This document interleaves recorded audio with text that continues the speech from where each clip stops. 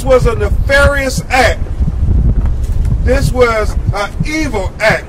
But if anything happened to me, he's responsible for it. I'm too smart, Mama.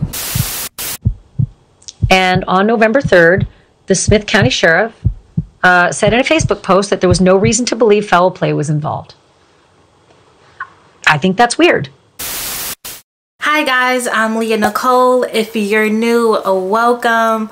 So I hope you guys are having a great day.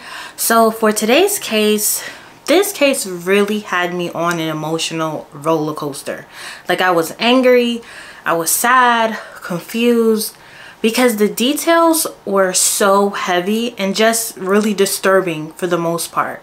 And I really feel for this family. Rasheem Carter was a 25-year-old from Mississippi who went missing October 2022 after he shared with his mom he was being targeted by white men from his job. He begged police to help him, but they refused. He was later found dead in the woods with his head decapitated, and his case still remains unsolved with no arrest. This is the case of Rasheem Carter. Black people are in a state of an emergency. We are in a state of emergency. Before we jump into today's case, I do want to thank today's sponsor, Every Plate. Everyone knows when you're a mom, sometimes it can get really busy in the house. And most of the time, I need great quality, flavorful food to cook within 30 minutes or less. And with Every Plate, we got ourselves a win. Every Plate offers fresh and delicious meal kits that are actually affordable, so you could keep some money in your pockets every month. Every Plate is 25% cheaper than grocery shopping, so you can count on a great value week after week. Plus, only pay for what you need with pre-portioned ingredients. So you could customize Every Plate meals to your liking with different proteins and veggie options, and also sides to your dishes each week, which I love personally. So I'm gonna cook tonight the caramelized onion burger with Dijon aioli and potato wedges, and it comes with a recipe card that you can follow. So we have the potatoes, yellow onions, potato buns, ground beef, and Dijon mustard. And I also added my own seasonings just to add some more flavor to get my beef, all tasty. And I know we're all obsessed with, getting takeout some nights, especially when you don't feel like cooking, but Every Plate meals are 58% cheaper than your average fast casual meal. So put the money you have towards making some real tasty recipes this spring. I really enjoyed cooking this meal because it was so quick. So I wasn't stressed out with trying to balance making dinner, making bottles, or getting my toddler down for bed at a reasonable time. And when it was time to actually sit down and enjoy my dinner, the food was actually pretty good, and it only took me 30 minutes. Every Plate provides plenty of delicious varieties, so you'll never get stuck cooking the same meals with 25 tasty and affordable recipes to choose from each week. So get started with Every Plate for just $1.49 per meal. Use code LEA149 at everyplate.com. Thank you so much, Every Plate, for sponsoring today's video. Now let's jump into today's case. Rasheem was born on October 28th, 1996 from Fayette, Mississippi. His parents, Tiffany Carter and Robert Fry, describe Rasheem as very outgoing, loving, hardworking, and also a big sports fan. He was a star wide receiver on his football team and the captain of his baseball team at Jefferson County High School. When he graduated, he went to attend Hines Community College and graduated in 2016 with a degree in welding and cutting technology. So in 2019, he opened a seafood business called Callie's Express, which was named for his daughter. Rasheem really had his head on straight, and he had to, because not only was he working hard for himself, but also his 7-year-old daughter, who he loved very deeply. Now around September 2022, Rasheem started a new lumber contracting job in Taylorsville, Mississippi.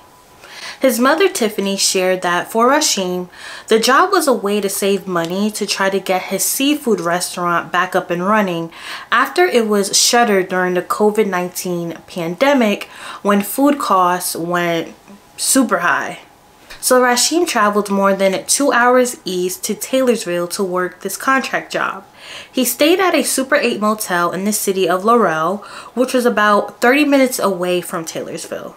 On October 2nd, 2022, Rasheem went missing. Now, prior to his disappearance, he called and sent his mother a text that expressed he feared for his life. During this contract job, Rasheem ran into some problems with a few people at work, including a co-worker that told him he could no longer ride with him to and from work. He also texted his mother and told her, quote, "Me and the owner of this company are not seeing eye to eye, mama. If anything happens to me, he's responsible for it." It has to be investigated. Do you want to read it, Tiffany? You have to say the name. Okay. And what date it was? This was on October the 1st. My son texted me. This was after him and I had gotten off the phone. He said, "Me and the owner of this company not seeing eye to eye, mama." His name, which I can't say at this time, but if anything happened to me, he's responsible for it. I'm too smart, mama. He got these guys wanting to kill me.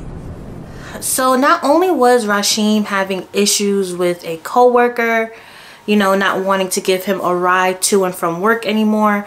I don't even know the root of that issue, like why the co-worker couldn't drop him to work and pick him up anymore, like what happened.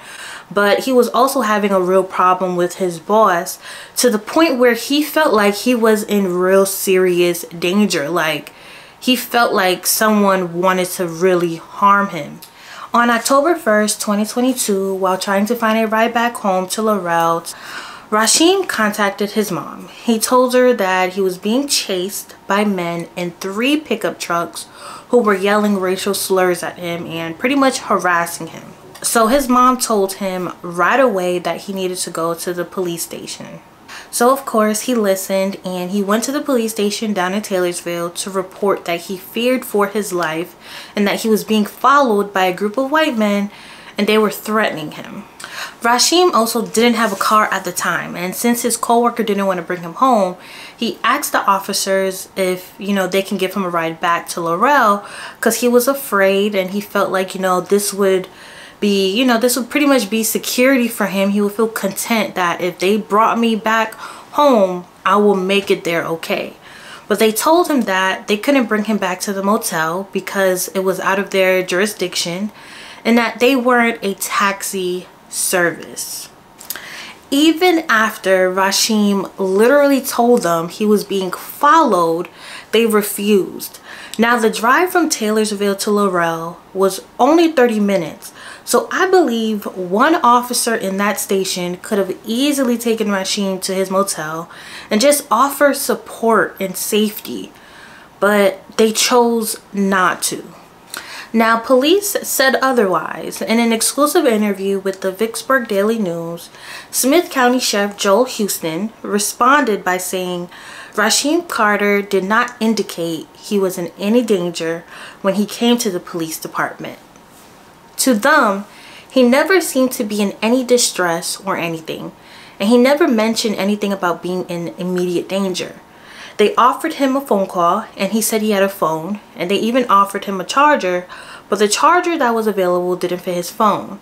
And he was just trying to find a ride back to Laurel when he came in contact with them. So after I read that statement, I honestly don't know if I believe that, because Rasheem walked in there for a valid reason. You know, he saw some men in a pickup truck that was following him, so he felt like his life was in danger. He was scared and needed help. He didn't just walk in there just to find a ride home. So I honestly didn't like the fact that he pretty much made it seem that he just came in there, you know, for a taxi service. Like, no, he was asking, hey, can you at least bring me home? Because at this point, I don't feel safe. He's in a town where he doesn't know anyone. He's there for a job contract.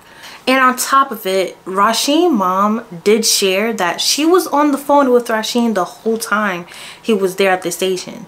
So she can confirm that she heard an officer tell him no because Laurel was out of their jurisdiction, and she heard someone say he couldn't even stay at the station and that he had to leave.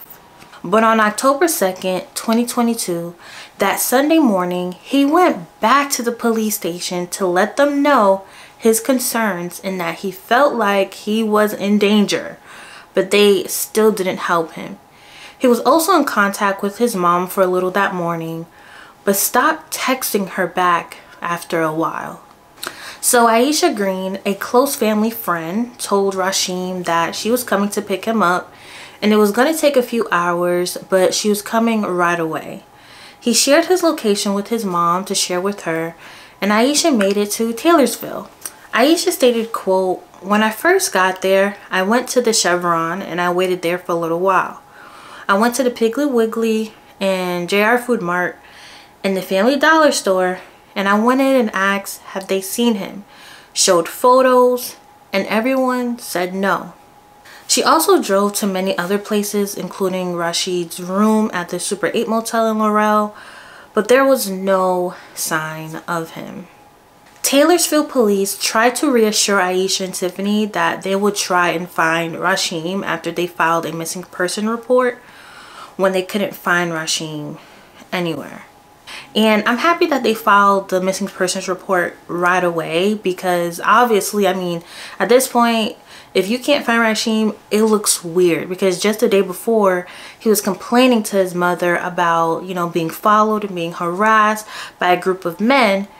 And now he's nowhere to be found. So after several days of Rasheem still missing, on October 7th, a large group of family and friends returned to Taylorsville to conduct a search themselves to find Rasheem. They placed flyers all around the town and searched everywhere desperately looking for him. Weeks had gone by and there was no new leads when finding Rasheem. So when Tiffany went back home, she received devastating news no mother wants to ever hear. On November 1st, 2022, a Smith County sheriff contacted Tiffany about a man captured by a deer camera located in the woods around 4:30 p.m. south of Taylorsville. Tiffany identified the man in the picture as her son. When she looked at the picture, she stated that she could see visible bruising on Rasheem and that her baby boy seemed scared, like he was being chased down. She also stated that he had a wood stick in his hand and it looked like her son was trying to protect himself. She knew after looking at that picture that Rasheem was in danger, fighting for his life. So the next day, November 2nd, 2022, the search crew would find the remains of Rasheem Carter in a wooded area of Taylorsville about 21 miles away from where he was reportedly last seen. Now, when they found Rasheem, his body was decapitated. An independent autopsy conducted by the Mississippi State Medical Examiner's Office found that Rasheem's head was detached from his body and his vertebrae and spinal cord was found in a different area from his head. They have recently found remains that they believe are also Rasheem's at another area of where he went missing. The family lawyer, Ben Crump, who represented families of George Floyd and Breonna Taylor, spoke at a press conference regarding Rasheem Carter's death. This represents a young man who was killed. His head was severed from his body. His vertebrae, his spinal cord, was in another spot they discovered away from his severed head. They have recently found remains that they believe are also Rasheem Carter at another part of where he went missing. And what that tells us is that this was a nefarious act. This was an evil act. Somebody murdered Rasheem Carter. And we cannot let them get away with this. And so today, we're calling for the Department of Justice to open an investigation as to what happened to Rasheem Carter. Somebody seen what happened to Rasheem. And it doesn't make any sense at all, because the text message that his mother got before he went missing is a part of the clue to solving this murder. And then he went missing. And then his remains were found with his head dismembered from his body, his spinal cord separated from his head, and his other body parts are still missing. Tiffany deserves answers. He also shared that Rasheem's skull and his spinal cord were put in a box at the state crime lab and returned to his mother. And when I found that information out, I kind of felt like that was a bit off-putting. I don't know about you, but I just kind of felt like it was a bit insensitive and disrespectful, because I feel like they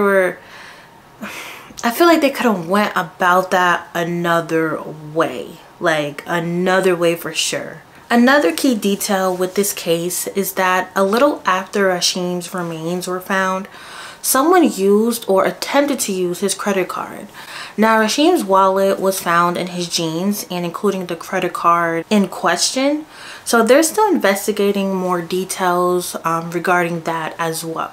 Rasheem's loved ones immediately suspected foul play in his death when everything started, and actually called for a federal investigation into the case because they believed he was the target of a lynch mob.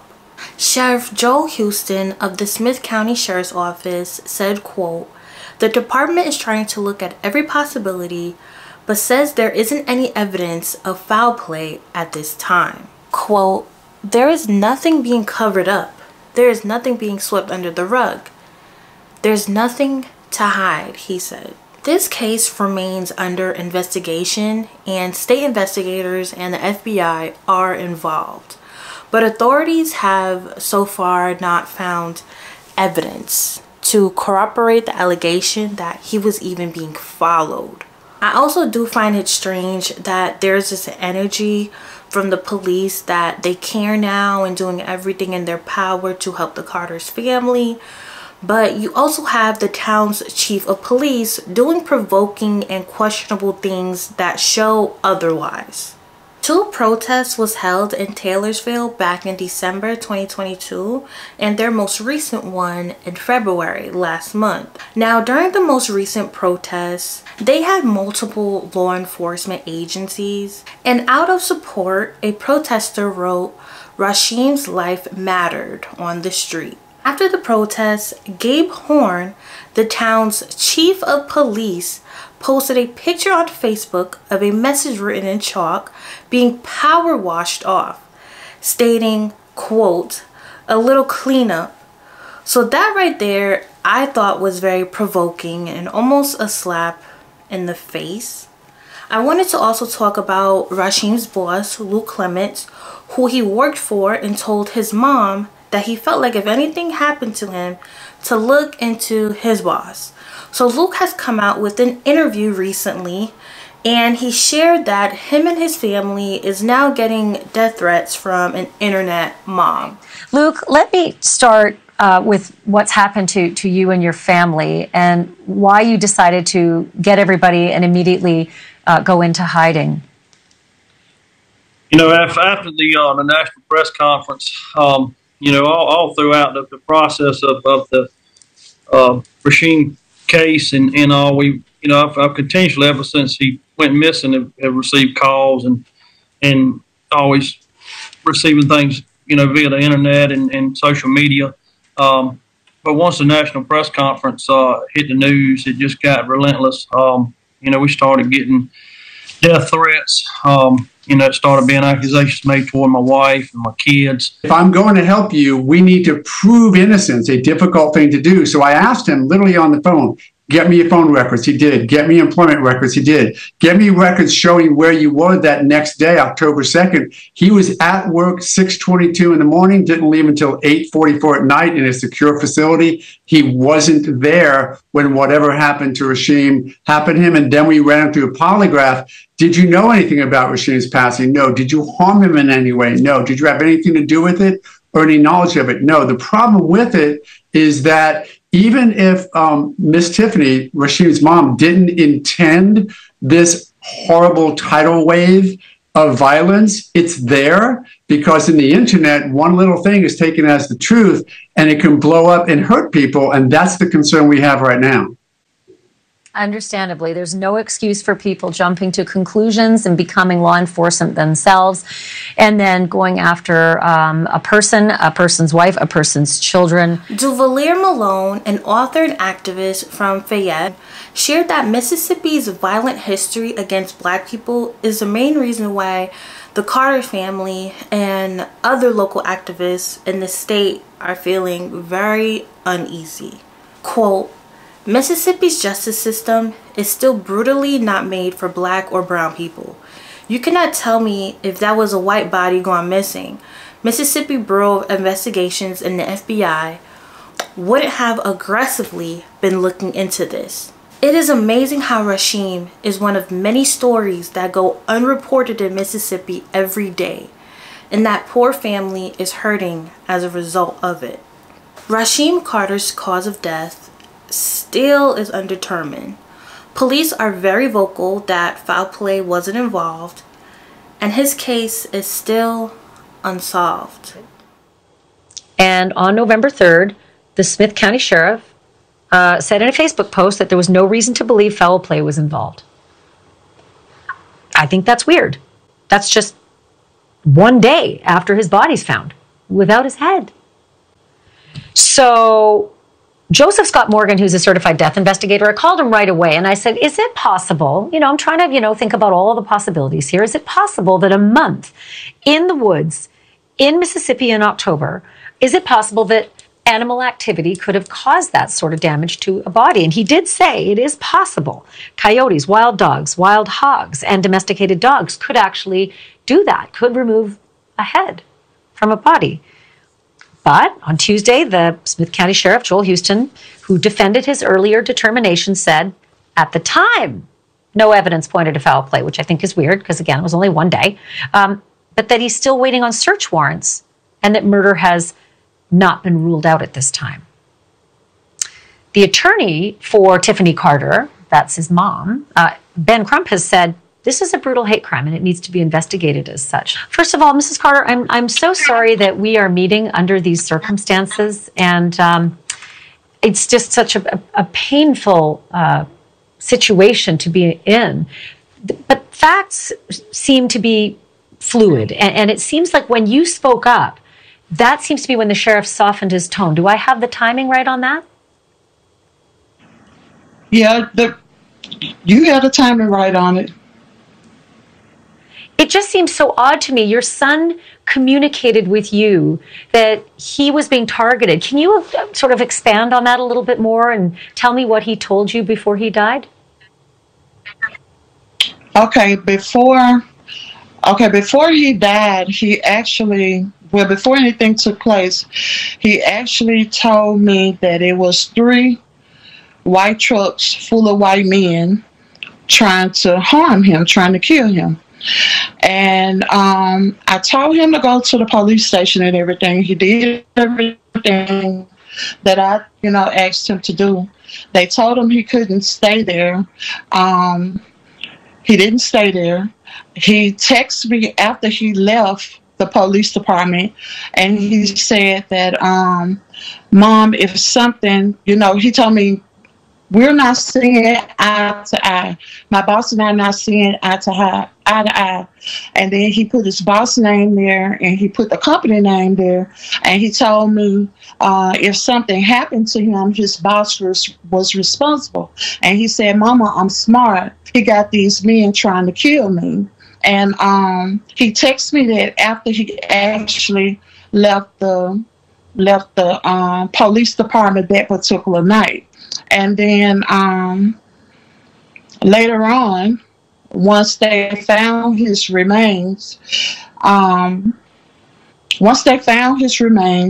they told me when I went back there that when they first found it, I never got the opportunity to see it the very first day when they found his remains. So the next day, which was November the 3rd, they allowed me to go back there, and they showed me where his remains were found. But when I went back there, immediately the Holy Spirit told me it was foul play. And then I told the sheriff, I said that, he said, when I told him it was foul play, he said, no, it's no foul play. That's what he told me. And he tried to convince me. Let me ask your attorney, Ben Crump. Ben, it seems odd that Rasheem was found on November 2nd in that condition, and it wasn't even like a day before the no foul play was, posted on Facebook. Is the concern with the amount of time, how quickly they determined that? Because it seems now that murder may still be on the table. Well, Ashley, they said no foul play so quickly, it made Tiffany Carter and her family believe that they were trying to sweep it under the rug. And it wasn't until our firm and a lot of other people started saying, this doesn't add up.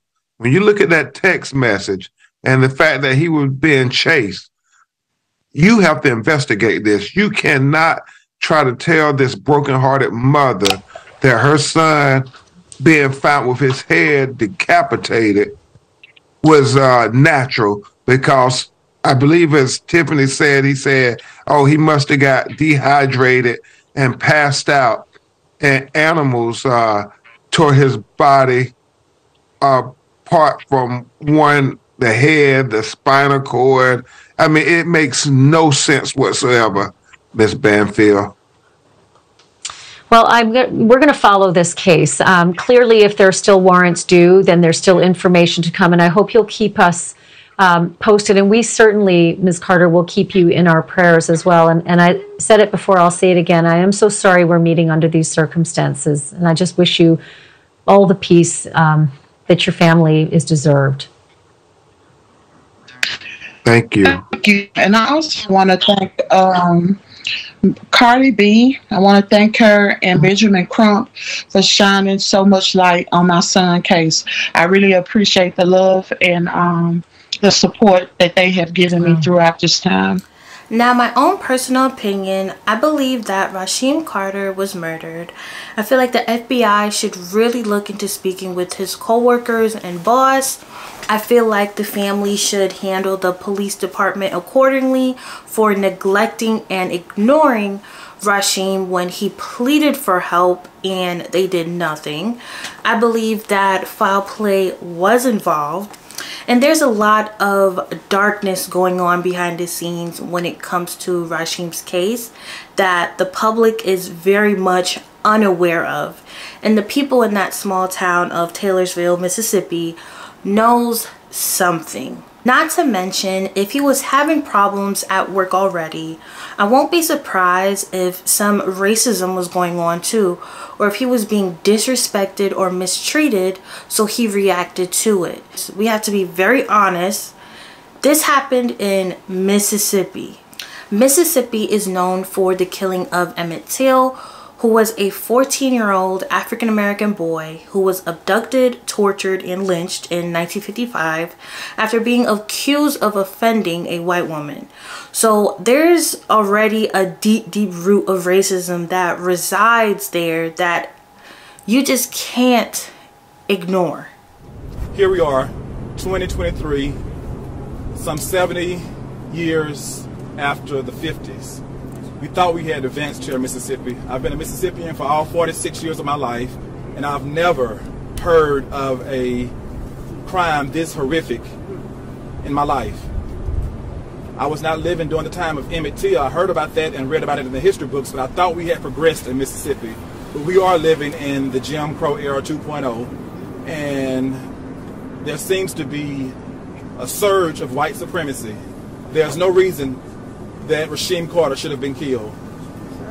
He was dutifully and gainfully employed, just trying to make a living for his young child, and ends up dead, chased by what we believe to be white supremacists, a lynch mob. And so we're going to stand with Attorney Crump and stand with his family to fight for justice. We need the Civil Rights Division of the Department of Justice and the highest levels of government to come to our defense in Mississippi. Amen. Because as wise as the Carters today, it could be my family tomorrow. It could be any black American in Mississippi. It could be any of us. There is a new surge of white supremacy, and none of us should feel safe until all of us feel safe. And so we will fight for justice until the end. It really saddens me that Rasheem was in so much fear and most likely had so much anxiety before he died because he just knew he was in trouble. I feel for his parents, his family and friends, and his young daughter, because you don't ever want to lose someone like this. What happened to his body was just inhuman, and I'm not going to take that an animal did this as even a possibility, because when I see news outlets reporting that and the police reporting that, I kind of felt angry because I feel like they often play in our faces like we're stupid, even though the facts can be in plain sight. So I just pray that the Carter family receive justice very soon, because what happened to Rasheem Carter, this could have happened to your son, your brother, uncle, friend, cousin, dad. It could have been any one of our loved ones in this situation. Rasheem Carter was laid to rest in his hometown of Fayette, Mississippi on February 25th, 2023.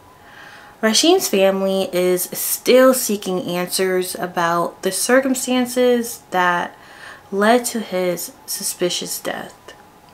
So while this case is still ongoing and unsolved, let's pray for the Carter family for just peace and healing during this time. Father God, we all come together today and we just pray for the Carter family. We pray for Rasheem's mom, his dad, his daughter, his family and friends, Father Lord God, during this time. I know it's a tough time right now because things are very much unclear. They don't know, much details. But Father Lord God, whatever in the dark will always come to light. I ask you, Father Lord God, to expose everything that needs to be exposed, Father Lord God. Whoever is guilty of this crime, Father Lord God, bring it to attention, Father Lord God. Anything that's trying to be covered up, Father Lord God, put your hands on this case and bring justice for the Carter's family. We pray for peace. We pray for healing, Father Lord God. Protect every subscriber that is watching, Lord God, when they're out at work, when they're traveling, Father Lord God, when they're just going to the gas station or the store, grocery store, or going to school, Lord God. We cover every last subscriber, every watcher. We pray for the Carter's family, for their protection, Father Lord God, during this time. We thank you, Father Lord God, for all that you're about to do with this case, everything that you're about to expose, everything that you're about to just put together and solve, Father Lord God. You know all things. And I just pray for rest for the Carter's family, for peace. And we thank you, Father God, for all that you're about to do. In Jesus' name we pray. Amen. Thank you guys so much for watching. Don't forget to share so that we could receive justice for Rasheem Carter. Please, because this was very current. This case just happened a few months ago. So if we could definitely help out the Carter family in any way with our platform, guys, share. Let's bring awareness. That's the whole point of this channel, this community. This is what we do. So guys, keep the Carter family in your prayers, and I will see you guys next time. Black people are in a state of an emergency. We are in a state of emergency. Black folks in America. And those who support us need to understand